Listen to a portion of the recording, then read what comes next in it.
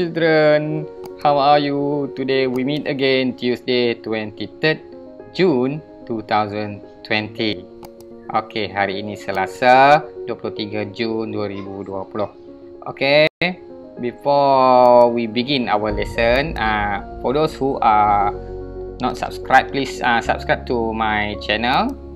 Subscribe to get new information about the latest video. Okay, untuk mendapatkan notification video-video yang latest. Okay, for today's lesson, we are going to learn new vocabulary on cotton, leather, wool, plants, cows, sheep. As you can refer to your Supermind textbook here, Supermind textbook, page 90 and 91. Okay, this is the last subtopic in Unit 7. So after this, we are going to learn Unit 8, robots. Robots. We learn what is head, shoulder, knees and toes.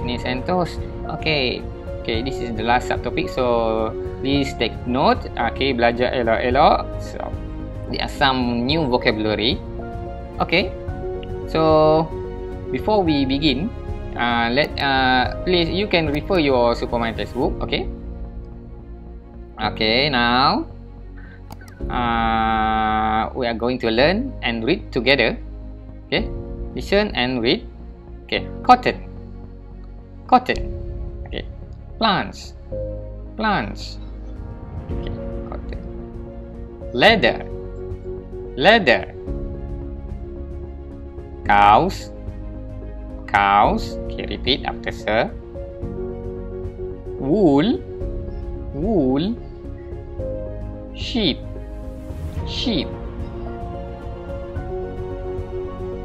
Okay, listen and read.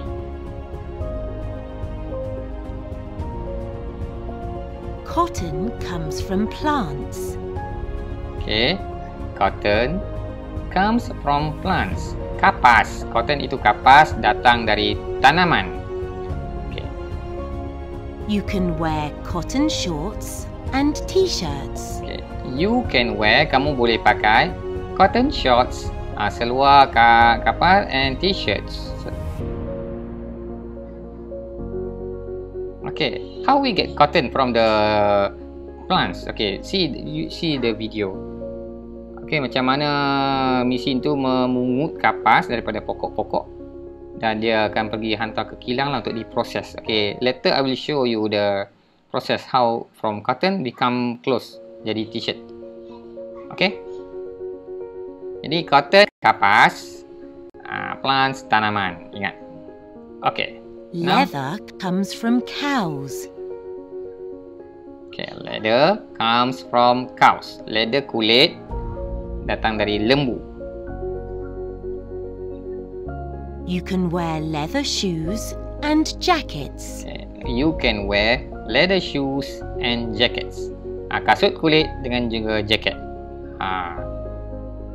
Okay, how we get leather? Okay, you see this video from the cows, daripada lembu tu sendiri. Okay, dia diproses lah untuk mengeluarkan kulit lembu yang dikilang lah. Kita pun tak pernah, kita biasa tengok sembelihan. Nanti Raya Haji boleh lah tengok sembelihan, tapi ini dah diproses siap, diasingkan siap kulit. Okay, so cotton, the other one leather, and last one wool. Okay, let's read together. Wool comes from sheep. Wool comes from sheep. Wool adalah bulu, datang dari kambing biri-biri. Wool comes from sheep. Okay. You can wear woolen sweaters and socks. You can wear woolen sweaters and socks. Kita boleh pakai sweater bulu dan juga stocking yang tebal. Wool comes from sheep. Datang dari mana? Wool. Okay, kita tengok. Yeah, from the sheep. Kambing biri-biri tu kita ada mesin lah. Macam mesin rumput pula, macam mesin rambut je pun keluarkan. Tapi dia tak potong, dia just siat kulit bulunya. So from the wool, dia inside the factory dia jadikan sweater atau socks yang tebal.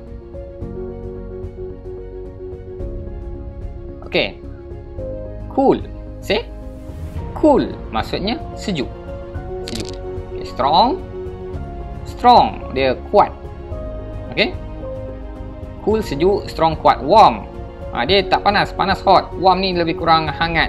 Dia kita pakai baju untuk menghangatkan badan. Okay. So, kita matching kan. Okay. Wool kita pakai bila untuk dapatkan warm. Ya. Sweater kita pakai untuk hangatkan badan. Cotton kita pakai sebab tak nak panas, kita cool. Bila kita pakai tu macam t-shirt, tak adalah panas, dia sejuk je. Dan juga leather kita strong. Contohnya boys wearing belt, tali pinggang, kita tarik-tarik tu. Okay, read together. Wool is warm. Wool is warm. Okay. Cotton is cool. Cotton is cool. Okay, good. The other one, leather is strong. Leather is strong. Okay, good. So, don't forget to open your Google Classroom to do the assignment inside the classwork about today's lesson. Must know the vocab, the maksud tadi, cotton, leather, wool. Okay, there are 3 things, and another one plants, cows, sheep, and another one is strong, warm and cool. Okay, you may repeat the video afterwards. Okay, to get the view of the lesson today. Okay, this is some questions what we have learned today. Okay, you may refer to the page 90 Supermind, don't forget. Okay, I think that's all for today. Till we meet again. Thank you.